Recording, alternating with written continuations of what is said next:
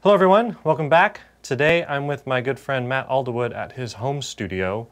And thank you, Matt, for having us over today. Thank you for being here. And yeah, I mean, it's a wonderful place. I've been over here a couple times kind of just helping you out with drums and testing out the room, and because you just used the raw house as it is. Yeah. But that's really cool because it actually sounds really good. You were just showing me stuff, and I'm really excited about projects you're currently working on. Thank you. But yeah, I'd like to just kind of start off by like how you got into this and what kind of made you kind of go down the path of recording. So I was a musician first. I started writing songs, as early as like 11, 12 years old. And then I needed a way to record the song. So I got into GarageBand first initially. I didn't know anything about recording, but I knew that there was this, Apple had the software called GarageBand where you can like record songs and stuff like that. So I started like just trying to learn however I could with like YouTube videos and stuff like that. Everything I made then was awful. It was terrible. I fell flat on my face a million times. I remember that time period, I think we all have to do that, right? Yeah. So, I went through all that. I got pretty discouraged, but then I remember after high school, I didn't really know what I wanted to do.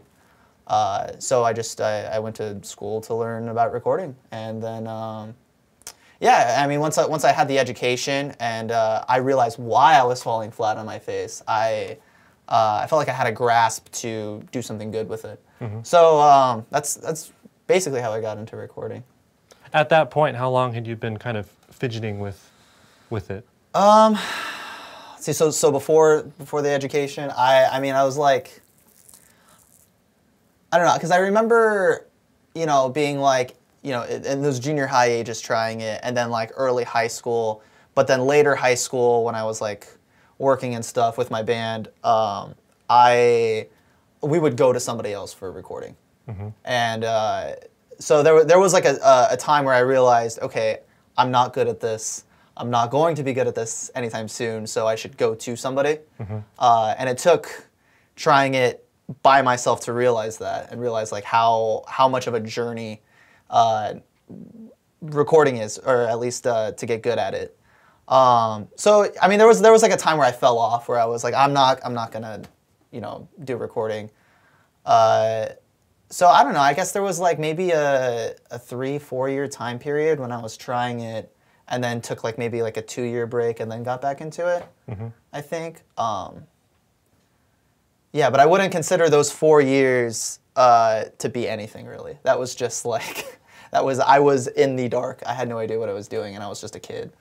Being that you're in a house, how do you find that you are out of necessity doing things a certain way, or how you perceive recording and production, is it affected at all by the fact that you're in a house? I think it's affected. I think definitely it's affected. I'm in a house because I have to be. Right. Right now. But you can roll with the punches and still make something good. I have like gobo panels, bass trap panels, whatever you want to call them, that I will use to try and deflect like walls, mm-hmm. like drywall. And carpet's not terrible. It's not like really nice wood flooring, but right. At least it's an absorber. Do you find yourself tracking a certain way? Like, do you find yourself tracking live or separate, or does it not matter? Sometimes it matters. I've been trying to get out of live, but bands still want it. And I've been wanting to get out of live because I want to be able to like just focus on people's performances, mm-hmm.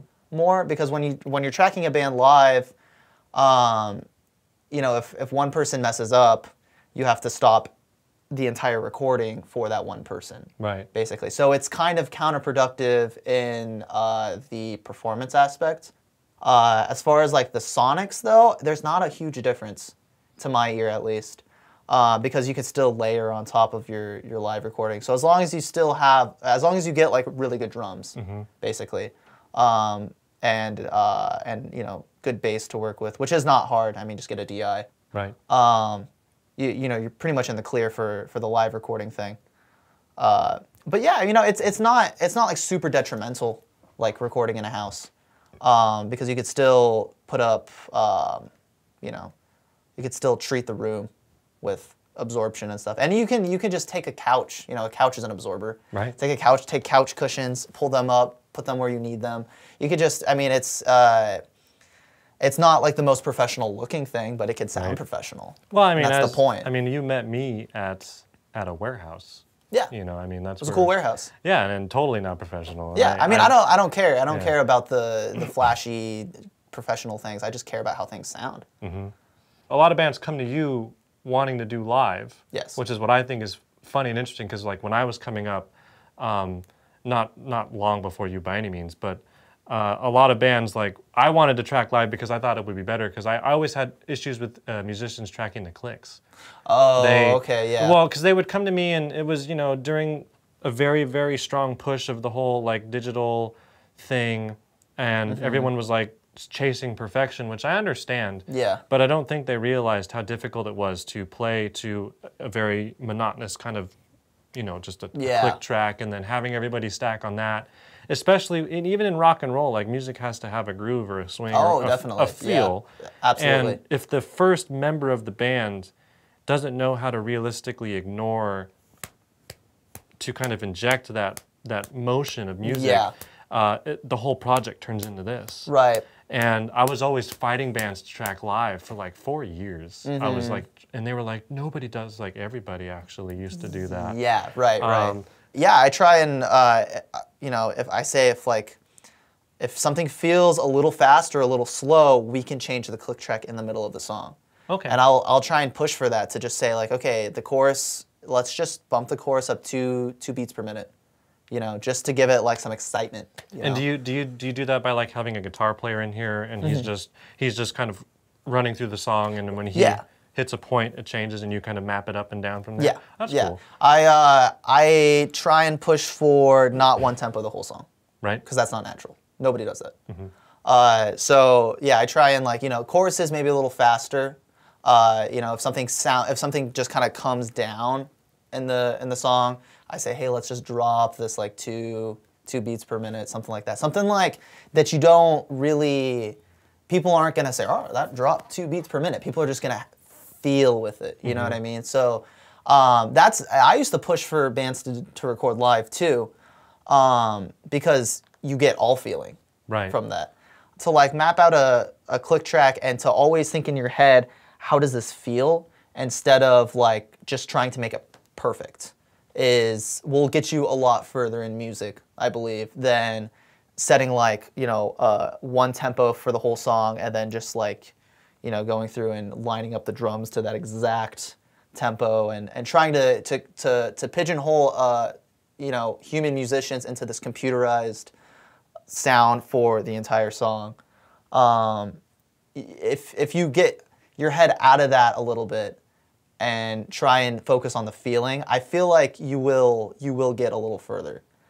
Granted, your musicians are good. I'm not saying that you know, professional records need to like not be edited. I'm not saying that at all, because you know that can get you far. Just as you need to just keep in your mind feeling and what musicians actually do when they play their instruments. Right. And that's what I'm really trying to do. I'm just trying to create really good sounding recordings that still have a humanistic feel to them.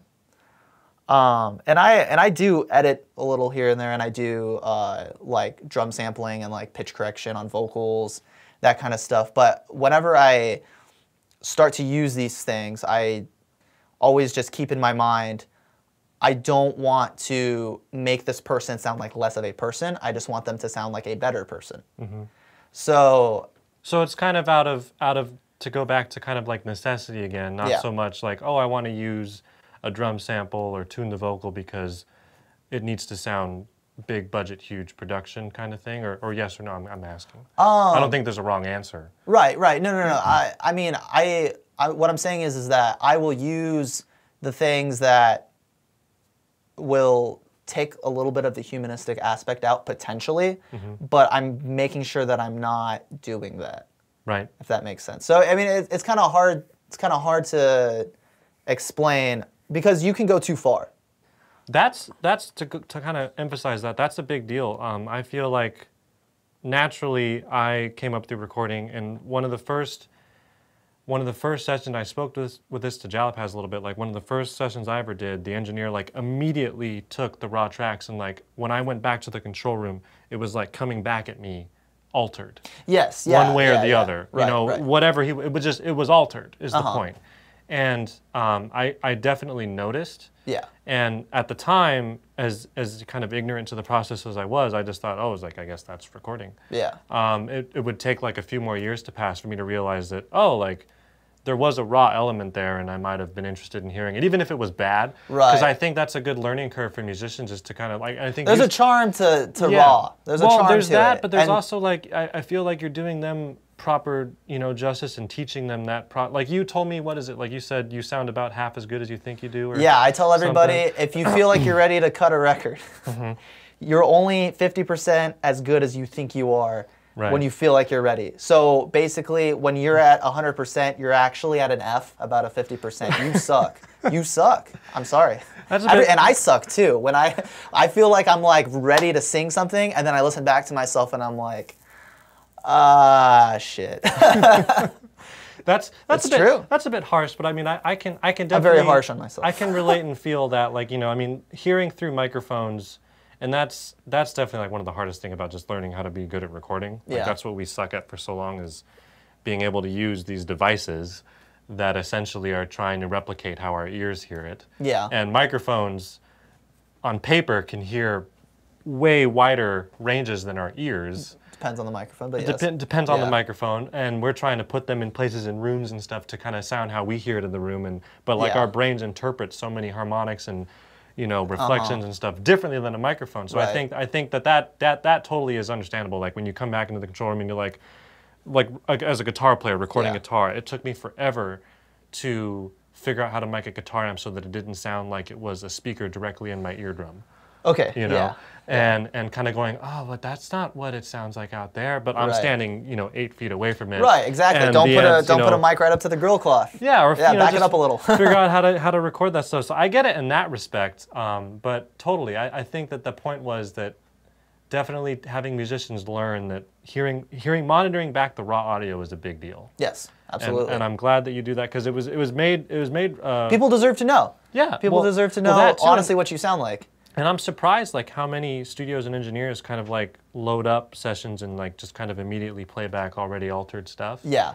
And I don't want to sit. I do see the point of it though, because it's like you want them to be happy with their performance and everything, and then they might be like, oh, I don't sound as good as I thought I sounded. But I feel like people deserve to know what they honestly sound like, because I want bands to know that, so that when they go play a live show, they, you know, are actually rehearsed for that, and they're not, you know, like these big ego people that are like, I went to the studio today and I was perfect. Right. And they don't realize that you were perfect because a computer made you perfect. Or whatever. You know, like I definitely don't want to condemn anyone's process, because no, neither do I. Yeah, I've been on both sides of it. I've been in situations where a band came in, you know, kind of back when I recorded like anyone that was willing to record with me. I'd have bands come in that I didn't know, and they weren't as good as I was expecting, and they weren't as good as they realized. Yeah.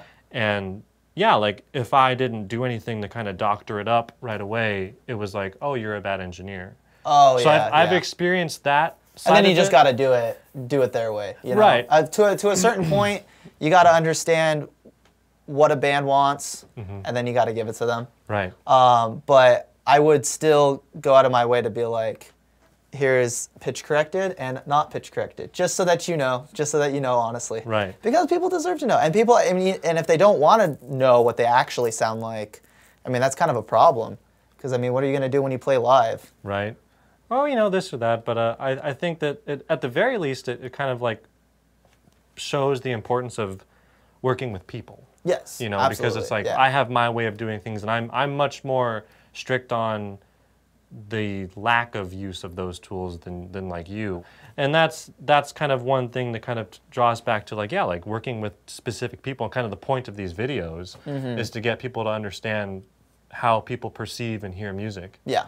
All right, so the Neotech. I was really jealous when I heard that you got one of these, because I've always really wanted one, and hopefully one day I'll still be able to get one. But why'd you go with the Neotech? Well, it was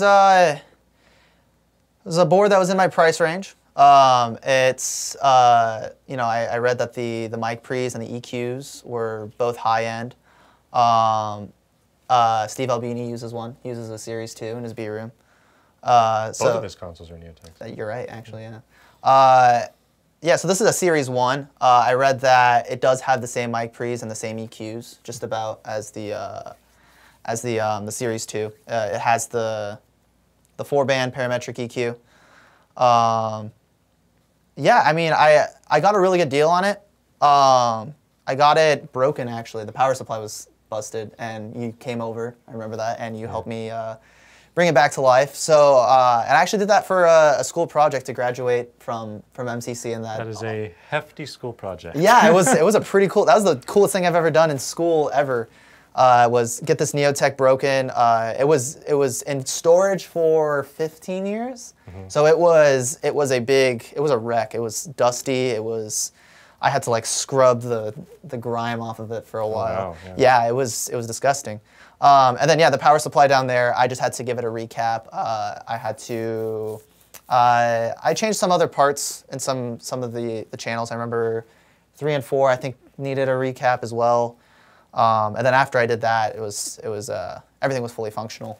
So it's been running smooth since, no problems really? I mean, here and there, like if something comes up, I'll have to figure out what. But it's pretty easy to work on? Yeah, I mean, all the channels work. Yeah. I mean, everything that I want to use on it is working right now. Right. The way I use it is, I basically, the way I view analog gear versus like digital gear, digital like plugins, is I view analog as a broad brush stroke. It's a fat brush. So you can paint a painting with all thick brushes, and it's probably more of an abstract painting. You know what I mean? Like you can make something cool with all analog gear, but you're not going to get into the specifics. Whereas like, you know, with a digital EQ, right. Like you know, ones that typically come with DAWs, I can notch out little frequencies, and I can go in there and I can be really specific with things. Right. So how I have like, you can kind of come over here if you want to check it out. I have this Blackbird and Root EP, and I have it stemmed out onto the board. So I put up more than 2 drum mics, but I have the stereo mix of the drums coming on 2 channels. And then there's like, I don't know, like 6 to 8 guitar tracks, but I have them all summed to basically a stereo return. Stereo return, yeah, whatever you want to call it. And then I'll go through and I'll kind of like give it a broad EQ to start with. So, you know, on the drums I have like, you know, 16K boosted and like 6K boosted. So I needed like some more brightness out of the cymbals and stuff. Right. So I started there. You know, I'll go in my DAW and I'll kind of like level things out to where they sound right. And then I'll kind of process them as stems first. Top-down mixing, I believe we talked about that once. Yeah. Another night. So basically it's like top-down mixing. When I'm on top or doing the broad things, I like to do that with analog gear. So I also have, I know in this mix, I have the guitars compressed with my HM2 nail. Right, you've got an interesting little rack of compressors here. So what do we... Jay, do you want to... Why don't I go over here? So yeah, this is... so at the top. Yes. This is a tube VCA compressor from A Designs. It's their HM2 nail. This is a really cool compressor because there are 2 thresholds. So basically it's like... The best way I could do it is visually. So here's regular threshold, and here's hard threshold. Once audio passes this guy, you won't hear it. You'll only hear the compression when it passes this threshold, but it will sound compressed according to this one. So like, if it's 10 dB of gain reduction between the two, you won't hear 10 dB of gain reduction until it passes this. Okay. It's kind of almost another way to look at a ratio. It's good for, I mean, if you want to like really compress something, but really compress like transients, for example, like really come down on those, you can set your normal threshold way low, but then take your hard threshold and set it so just the transients are going to get smacked according to how much you're compressing with the regular threshold. And then also, you know, there's a stereo link on off. So like in tracking, I like to use it on snare, like snare top, snare bottom. Oh, dual mono? Yeah, dual mono. And then yeah, you have the side chain, attack and release, gain. Oh, and then wet to dry ratio. Oh, nice. Yeah, I forgot about that. That's on there. It's a really useful tool, and as far as like tube compressors go, it's very clean. So it's a good tool. It's not a super like Mojo kind of tube compressor with a bunch of color. But yeah, the more I use it, the more I love it. Super functional. Yes. How do you like the warms? The warm audios are great. They sound like 1176s. They sound better than any plugin I've ever used of 1176s. And they have all the features of the universal audio ones. I haven't done a shootout. Versus another version of it? Yeah, but I mean, I don't feel like I really need to. I think they do what I want them to. It does its thing, right? Right. And then underneath those, I have the DBX 160s, which are I love on drums. They have like that perfect 15 millisecond attack time, and then like a fast release that just works so wonderfully on drums. They're great. The metering is fantastic on those, and yes, they're wonderful in tracking for that little bit of a kiss. Yeah, you know? Yeah. Just to kind of like keep those super hairy transients from breaking speakers and stuff. Yeah. And then underneath that, I have my my Vintech X73i, which is it's supposed to be like a Neve 1073. With the EQ? Yes, with the EQ. That's just a great sounding preamp, great sounding EQ. Is that like your kind of like main pre for vocals or anything specific? It was for a while. It depends on the mic I'm using. Because if I'm using like a bright condenser mic, I like to use these preamps down here actually. The Universal Audio 610 preamps. This is the 2610 box. So if I'm using a bright mic on vocals, sorry, I have my patches in there. I'll move that up. If I have a bright condenser microphone, I'll use one of these preamps.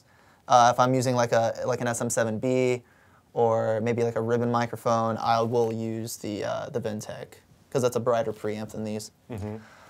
But yeah, I love these preamps. They sound glossy. Anything tube sounds glossy to me. Yeah. That's the best way I could describe the sound of tubes. The two-band EQ is strangely very, very usable. Oh yeah, definitely. Especially on vocals. I mean, if you put it at 10K, you just give it a click and it's like, oh, there's the air. Absolutely. But so yeah, and then have you been links. liking the links? The links taught me a lot. That was when I bought this console. When I did it for that school project, my teacher said, "You are going to realize that you don't like a lot of your mics because of how clean this board is." And that never happened because I was using that Motu converter. But once I started using this Lynx converter, I realized that there was a lot of stuff I had that I didn't like because I could hear my recording so clearly. So like, I realized that I needed to treat rooms better. Like I could start hearing the room more. I started hearing so much detail that I realized, oh shit, like I have what I need to step up my game with the converter and how clear the converter is, but I also need to figure out your space a little bit. Yeah, exactly. Like it gave me the leg up to realize that I need to figure out some stuff. That exact same experience when I went from I think I went from 192s to Radar. Okay. And that, I mean, you could hear the room on the 192s. They're not, I mean, a lot of people rag on them, but they're still, you can still make a record on 192s. Yeah. But when I went from that to Radar, I was like, whoa, my room sounds like a box. Yeah, that's what happened to me too. You know, I don't want to like talk bad about like my own space or whatever, but I realized that there's like greater potential now. Yeah. Well, I mean, like, and you address it, you learn it, and you know, you figure it out, you adapt. It's not one of those boxes where you buy it and all of a sudden your recordings sound instantly better. It's like your recordings will sound worse, but you at least have the device to understand what you're doing. It's like cleaning a window and seeing through it, or cleaning your mirror and then you realize, oh, that's what I actually look like. Right. Okay, now I have the tools to realize that and do something about it. I think in the long run you'll find that it'll make your recordings better. Oh, definitely, yeah, because I have a better understanding of what I'm doing now. Right. I can hear everything that I'm doing. And then last but not least, your monitors. I always like to talk about people's monitors. Yeah. So these are the Yamaha HM8s. I believe that's what they're called. They're not the old ones. What are they called? I'm not familiar with the Yamahas too much. Okay. H something. The 8-inch speakers, and then there's the sub down there that goes with it. Is it the matching sub? It is the matching sub. It might be kind of a mess down there, but it's down there. Yeah, they sound great. They're really flat. As far as like, I remember I got them at Guitar Center. There was like a studio monitor deal that they were having years and years ago. But this was, in its price range, the flattest monitors. Yeah. They're monitors that I definitely trust, and that's what you want out of monitors, is something flat, not something that's going to hype up your low end or hype up your top end. Right. So yeah, this was the flattest monitor I could get in that price range. And even some more expensive monitors, these are more flat than them. So yeah, I'm a huge fan of these Yamaha monitors. I would recommend them to anybody that's looking to get into recording. Awesome. So this is your tracking area? Yes, yeah. This is where I'll track a live band or track a drum set, something that requires space. It's actually, yeah, it's a good size. The ceiling is a good height considering. And the fact that it bolts, slanted. Does that help, or does that It helps, yeah. Drums definitely sound different on this side than they do on this side. Which side is better for you? I haven't figured it out yet. Depends on the day. It depends. I know. Yeah, it depends on a lot of things. The drummer, the drum set, what they're playing. Sometimes I use this corner. I like that bookshelf because it's basically a diffuser. You know, I basically, like I said before, I use just whatever we have in the house as, you know, whatever I can use it for. You know, that couch can be an absorber. A giant, yeah, absorber. Yeah. And in here you've got some pretty interesting amps, too. Yes. Okay, so I wanna talk about this guy. This is a 1964 Fender Bassman with a 1968 cab. They're technically not matching. You could tell by the Fender logo. But this is great for like distorted rhythm guitars. It breaks up pretty early, but it breaks up in a way that I've never heard any other tube amp do before. And it's just super rich in harmonics.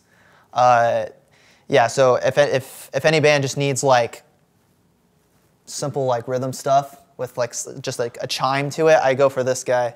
Over here, this is a twin reverb, and I know it's from the 70s. I'm drawing a blank on the year. It looks late 70s, yeah. You're thinking late, I'll say 78. I was either gonna say 72 or 78. One of those two? Yeah, one of those two. Either end of it? Yeah. Much before our time. Yeah. But yeah, this is pretty much the opposite of this Bassman. This Bassman's dark and it breaks up easily. This amp doesn't break up as easily and it's very bright. I love this for leads or any kind of clean tone that needs to be bright and cut through. And then that Ampeg amp is really nice as well. It's not vintage. It's monstrously loud looking. Yes. Yeah, and that is the one bass amp we have. It's great. It pushes a lot of air. Definitely. I bet. It's really clean. It doesn't really have much distortion to it. It's pretty simple sounding, but it's great sounding. Who's Epiphone Les Paul? That was my first guitar, and it's been through some shit. I very rarely use this. I usually use my other guitar. Not a bad first guitar. Oh, you know. How many times has that broken? I think 2. I think the headstock is broken twice, and it still plays really well, actually. Yeah, that's the classic Gibson thing, is you drop it, you take it off a rack wrong, anything in the headstock goes. Yeah, it sucks. But, I mean, you can fix them, and they still play. Well, yeah, my buddy Alex, I think his Les Paul, I think he's on 3 or 4 now. Really? Times that it's been broken. Yeah, they do that. Let's see, what else can I show? I see you still have my snare drum that I... Yes, the snare drum. Sounds great. And my one stick that I use to tune it. Yeah, the tuner stick. I haven't tuned it in a minute. It doesn't sound good. That's all right. Yeah, and then I have a kick drum just in case anybody needs a kick drum. Snare and a kick. And then we have mics. MD421, classic dynamic microphone. What else we got here? What else we got? Let's What are some of like your personal favorites out of this bunch? Of course you're gonna reach for that. Yeah, this is my favorite mic that I own easily. I love it so much I bought 2. So this is the AEA R84 ribbon microphone. It is woolly. It is. Fat and woolly. It is. It's a beautiful sounding microphone. I love it on, I mean, pretty much anything I put it on, I love it. But specifically guitar cabs. I use them as drum overheads, and although it was kind of a dark overhead, it captured the drum set just like I want to hear it. Like, you could rock just the overheads. It'd be like, yeah, that's a good drum sound. And I imagine it takes EQ well. You know? It does take EQ really well. Most ribbons do. Yeah, you know, if you had I definitely added top end when I used both of these R84s as overheads. Let's move this guy up here. It's 414? 414. Yep. Which version is this? The XL2, I believe. XL2? The gold one. So the five patterns? No, there's more, because you can be in between. Oh, okay. So technically, what is that, like 9 then? I think so. 9 sounds right. That's cool. Yes. All right. And then what else can I show off? What do you guys want to see?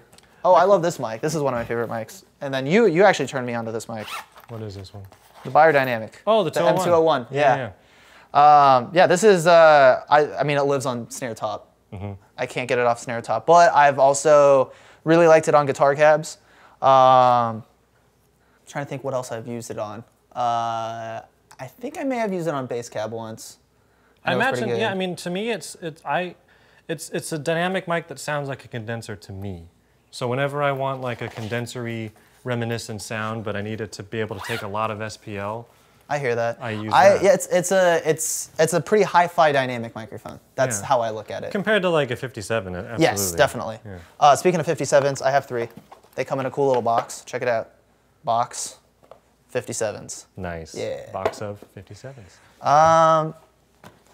If you need a kick drum sound that's deep in the lows and clicky with the highs, this is your kick drum mic. D6? D6, yeah.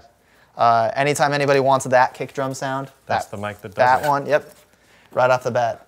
The other Barely one needs that's EQ. very metal sounding to me is the Sennheiser 602.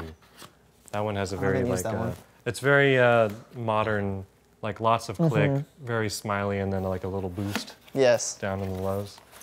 But this is actually my favorite mic to do on kick. SM7B? Yeah, last time I used the 7B on kick, I felt like I didn't get enough lows. But it needs an out mic. Yeah. You know, I just like the way that it sounds on the port or in the drum, you know, if you're into that kind of thing. Yeah, I mean, it captures the beater pretty well. Yeah, from my experience. It's I may have used the roll-off? Not the roll-off, but the mid-range boost. Oh, I think I may have used that, so that's probably why I'm remembering a good amount of... I don't think I've ever engaged those before. I think really? I always left them flat. Yeah, I should probably try it sometime. Yeah, you will notice them. They're not subtle. Well, thank you, Matt, for having us over today. Thanks for coming. It was awesome talking to you and seeing your plates. Yeah, of course. And as always, I hope you enjoyed it as well.